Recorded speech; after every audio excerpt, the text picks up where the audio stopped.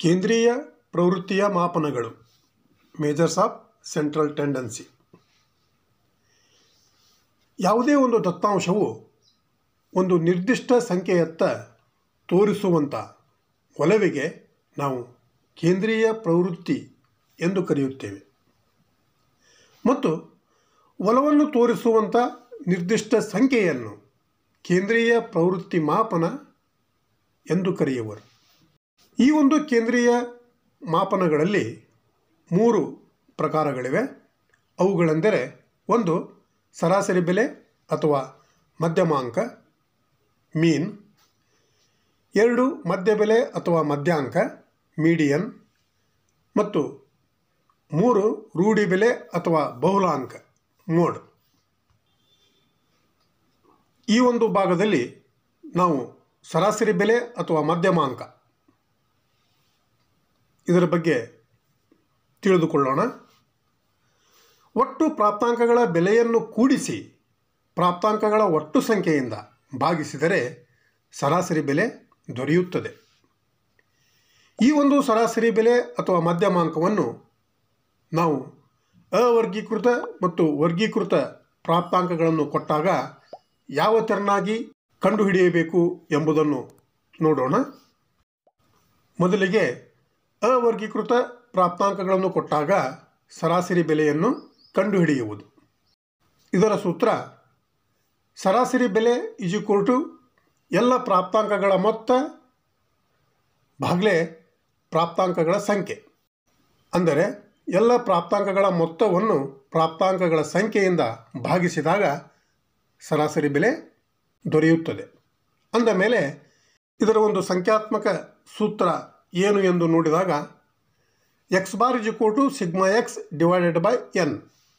ಅಂದರೆ ಇಲ್ಲಿ x bar ಎಂದರೆ ಸರಾಸರಿ ಬೆಲೆ, ಸಿಗ್ಮಾ x ಎಂದರೆ ಎಲ್ಲ ಪ್ರಾಪ್ತಾಂಕಗಳ ಮೊತ್ತ, n ಎಂದರೆ ಪ್ರಾಪ್ತಾಂಕಗಳ ಸಂಖ್ಯೆ. ಈ ಒಂದು ಸೂತ್ರವನ್ನು ಬಳಸಿಕೊಂಡು ಒಂದು ಎಕ್ಸಸೈಸನ್ನು ಬಿಡಿಸೋಣ. ಇಲ್ಲಿ ಒಂದು ಎಕ್ಸಸೈಸನ್ನು ಕೊಡಲಾಗಿದೆ. 97, 100, 95, 85, 115, 112, 102, 106, 87, 101 ಈ ಥರನಾದಂಥ ಅವರ್ಗೀಕೃತ ಪ್ರಾಪ್ತಾಂಕಗಳನ್ನು ಕೊಟ್ಟಾಗ ನಾವು ಯಾವ ತೆರನಾಗಿ ಸರಾಸರಿ ಬೆಲೆಯನ್ನು ಕಂಡುಹಿಡಿಯಬೇಕು ಎಂಬುದನ್ನು ನೋಡೋಣ. ಮೊದಲಿಗೆ ಈ ಒಂದು ಮೀನಿನ ಫಾರ್ಮುಲಾವನ್ನು ಹಚ್ಕೋಬೇಕು. x bar sigma x divided by n. ಇಲ್ಲಿ ಸಿಗ್ಮಾ x ಅಂದರೆ ಈ ಮೇಲಿರುತ್ತಿರುವಂಥ ಎಲ್ಲ ಪ್ರಾಪ್ತಾಂಕಗಳ ಒಟ್ಟು ಮೊತ್ತ, ಅದು 1000 ಇದೆ. ಇನ್ನು ಈ ಎಲ್ಲ ಪ್ರಾಪ್ತಾಂಕಗಳ ಸಂಖ್ಯೆ 10 ಇವೆ. ಅಂದಮೇಲೆ 1000 ಡಿವೈಡೆಡ್ ಬೈ 10 ಮಾಡಿದಾಗ answer is 100. Therefore mean is equal to 100. ಇನ್ನೊಂದು ಎಕ್ಸಸೈಸ್ ನೋಡೋಣ. 14, 16, 22, 28, 33, 37, 39, 40, 41, 46, 48, 19, 21, 23, 25 ಈ ಥರನಾಗಿ ಅವರ್ಗೀಕೃತ ಪ್ರಾಪ್ತಾಂಕಗಳನ್ನು ಕೊಡಲಾಗಿದೆ. ಇದರ ಸರಾಸರಿ ಬೆಲೆಯನ್ನು ಕಂಡುಹಿಡಿಯೋಣ. ಮೊದಲಿಗೆ ಇದರ ಸೂತ್ರ x bar sigma x divide by n. ಅಂದರೆ ಇಲ್ಲಿ ಒಟ್ಟು ಪ್ರಾಪ್ತಾಂಕಗಳ ಮೊತ್ತ 452 ಇದೆ. ಇನ್ನು ಈ ಎಲ್ಲ ಪ್ರಾಪ್ತಾಂಕಗಳು ಒಟ್ಟು 15 ಇರುವುದರಿಂದ 452 ಡಿವೈಡ್ ಬೈ 15 ಮಾಡಿದಾಗ answer 30.13. Therefore mean is equal to 30.13. ಇನ್ನು ವರ್ಗೀಕೃತ ಪ್ರಾಪ್ತಾಂಕಗಳನ್ನು ಕೊಟ್ಟಾಗ ಸರಾಸರಿ ಬೆಲೆಯನ್ನು ಹೇಗೆ ಕಂಡುಹಿಡಿಯುವುದು ಎಂಬುದನ್ನು ನೋಡೋಣ. ಮೊದಲಿಗೆ ವರ್ಗೀಕೃತ ಪ್ರಾಪ್ತಾಂಕಗಳನ್ನು ಕೊಟ್ಟಾಗ ಸರಾಸರಿ ಬೆಲೆಯನ್ನು ಕಂಡುಹಿಡಿಯುವಂಥ ಸೂತ್ರ x bar sigma fx divided by n. ಈ ಒಂದು ಸೂತ್ರದ ಪ್ರಕಾರ x ಬಾರ್ ಎಂದರೆ ಸರಾಸರಿ ಬೆಲೆ, f ಎಂದರೆ ಪ್ರತಿಯೊಂದು ವರ್ಗಾಂತರದಲ್ಲಿರುವ ಪ್ರಾಪ್ತಾಂಕಗಳ ಸಂಖ್ಯೆ, ಸಿಗ್ಮಾ fx ಅಂದರೆ ಎಲ್ಲ ಪ್ರಾಪ್ತಾಂಕಗಳ ಮೊತ್ತ, n ಎಂದರೆ ಒಟ್ಟು ಪ್ರಾಪ್ತಾಂಕಗಳ ಸಂಖ್ಯೆ. ಎಕ್ಸ್ ಎಂದರೆ ಪ್ರತಿಯೊಂದು ವರ್ಗಾಂತರದ ಮಧ್ಯಬಿಂದು. ಈ ಒಂದು ಸೂತ್ರವನ್ನು ಬಳಸಿಕೊಂಡು ಇಲ್ಲಿ ಕೊಟ್ಟಂಥ ಈ ಒಂದು ಎಕ್ಸರ್ಸೈಸನ್ನು ಬಿಡಿಸೋಣ. ಇಲ್ಲಿ ಎಕ್ಸ್ ಮತ್ತು ಎಫ್ ಎಂದು ಎರಡು ಕಾಲಮ್ ಕೊಡಲಾಗಿದೆ. ಇಲ್ಲಿ ಎಕ್ಸ್ ಎಂದರೆ ವರ್ಗ, ಎಫ್ ಎಂದರೆ ಫ್ರೀಕ್ವೆನ್ಸಿ. ಎಕ್ಸ್ ಕಾಲಮ್ದಲ್ಲಿ 10, 15, 20, 25, 30, 35, 40, 45, 50, 55 ಎಂದು ಫ್ರೀಕ್ವೆನ್ಸಿ. ಎಫ್ ಕಾಲಮ್ದಲ್ಲಿ 4, 6, 13, 21, 26, 31, 40, 15, 8, 5 ಅಂತಿದೆ. ಮೊದಲಿಗೆ ಸೂತ್ರವನ್ನು ಹಚ್ಚಬೇಕು. X bar is equal to sigma F X divided by N. ಈ ಸೂತ್ರದ ಪ್ರಕಾರ ಸಿಗ್ಮಾ ಎಫ್ ಎಕ್ಸ್ ಅಂದರೆ ಎಫ್ ಎಕ್ಸ್ನ ಒಟ್ಟು ಮೊತ್ತ ಅಂದಮೇಲೆ ಇಲ್ಲಿ ಎಫ್ ಎಕ್ಸ್ ಅಂತಂದು ಇನ್ನೊಂದು ಕಾಲಮನ್ನು ಹಾಕಿಕೊಳ್ಳಬೇಕು. ಅಂದರೆ ಎಕ್ಸ್ ಮತ್ತು ಎಫ್ ಅನ್ನು ಇಂಟು ಮಾಡಿರ್ತಿರುವಂಥ ಕಾಲಮ್ ಎಫ್ ಎಕ್ಸ್ ಆಗಿದೆ. ಇಲ್ಲೇ ಎಫ್ ಎಕ್ಸ್ನ ಅಂಕಿಗಳನ್ನು ಕಂಡುಹಿಡಿಯೋಣ. 10 × 4 40 ಎಂದು ಎಫ್ ಎಕ್ಸ್ ಕಾಲಮ್ದಲ್ಲಿ ಬರೆಯಬೇಕು. ನೆಕ್ಸ್ಟ್ 15 × 6 90, 20 × 13 260, 25 × 21 525, 30 × 26 780, 35 × 31 1085, 40 × 40 1600, 45 × 15 675, 50 × 8 400, 55 × 5 275. ಈ ಥರನಾಗಿ ಎಕ್ಸ್ ಮತ್ತು ಎಫ್ ಅನ್ನು ಇಂಟು ಮಾಡಿರ್ತಿರುವಂಥ ಅಂಕಿ ಸಂಖ್ಯೆಗಳನ್ನು ಎಫ್ ಎಕ್ಸ್ ಕಾಲಮ್ದಲ್ಲಿ ಹಚ್ಚಲಾಗಿದೆ. ಈ ಎಲ್ಲ ಎಫ್ ಎಕ್ಸ್ಗಳನ್ನು ಕೂಡಿಸಿದಾಗ ಸಿಗ್ಮಾ ಎಫ್ ಎಕ್ಸ್ ಬರುತ್ತದೆ. ಅಂದರೆ 40 + 90 + 260 + 525 + 780 + 1085 + 1600 + 675 + 400 + 275 ಮಾಡಿದಾಗ ಆನ್ಸರ್ 5730 ಬರುತ್ತದೆ. ಇದು ಸಿಗ್ಮಾ ಎಫ್ ಎಕ್ಸ್ ಆಗಿದೆ. ಇನ್ನು ಡಿವೈಡೆಡ್ ಬೈ ಎನ್ ಅಂತಿದೆ. ಎನ್ ಕಂಡುಹಿಡಿಯಬೇಕು. ಅಂದರೆ ಫ್ರೀಕ್ವೆನ್ಸಿಯ ಒಟ್ಟು ಮೊತ್ತವೇ ಎನ್ ಆಗಿರುತ್ತದೆ.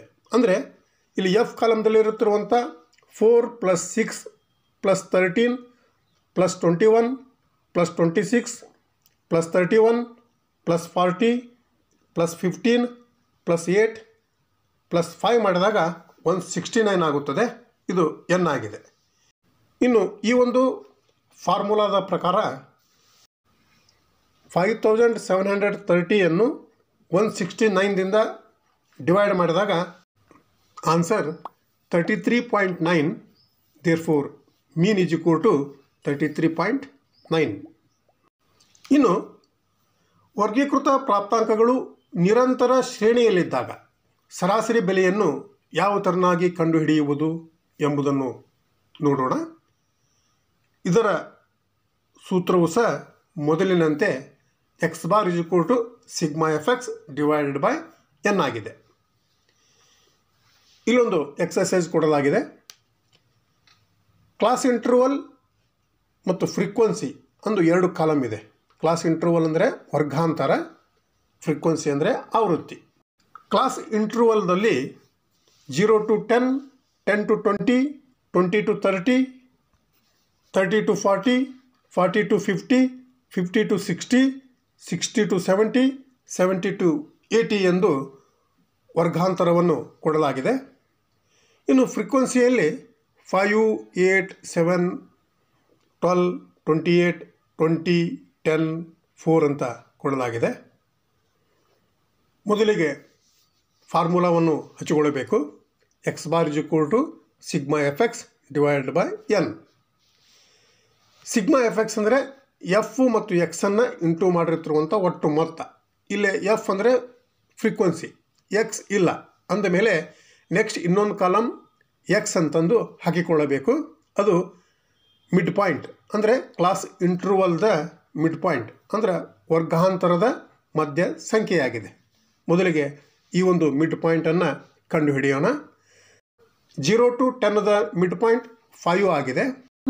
10 to 20 mid point 15, 20 to 30 mid point 25, 30 to 40 mid point 35, 40 to 50 mid point 45, 50 to 60 mid point 55, 60 to 70 mid point 65, 70 to 80 mid point 75 ಆಗಿದೆ.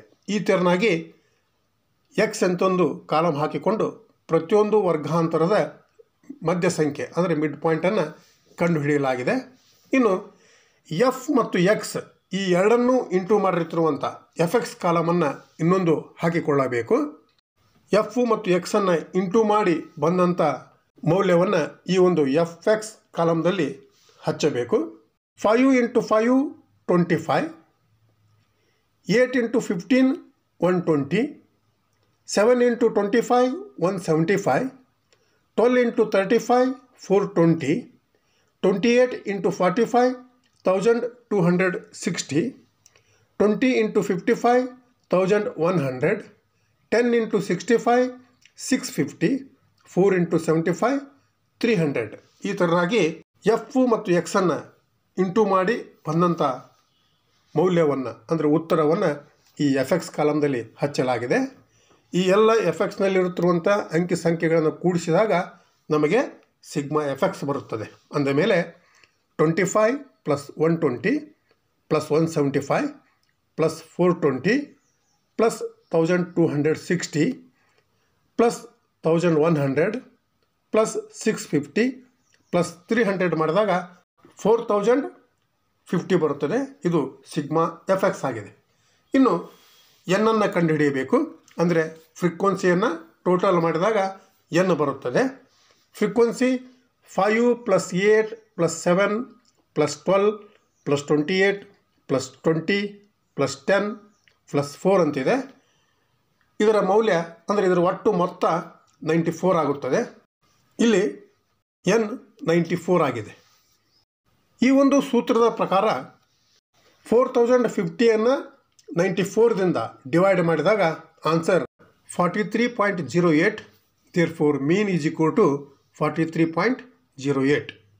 ಈ ಥರನಾಗಿ ನಾವು ಸರಾಸರಿ ಬೆಲೆಯನ್ನು ಅಥವಾ ಮಧ್ಯಮಾಂಕವನ್ನು ಕಂಡುಹಿಡಿಯಬೇಕು. ಮುಂದಿನ ಭಾಗದಲ್ಲಿ ಮಧ್ಯ ಬೆಲೆ ಮಧ್ಯಾಂಕದೊಂದಿಗೆ ಮತ್ತೆ ಭೇಟಿಯಾಗೋಣ.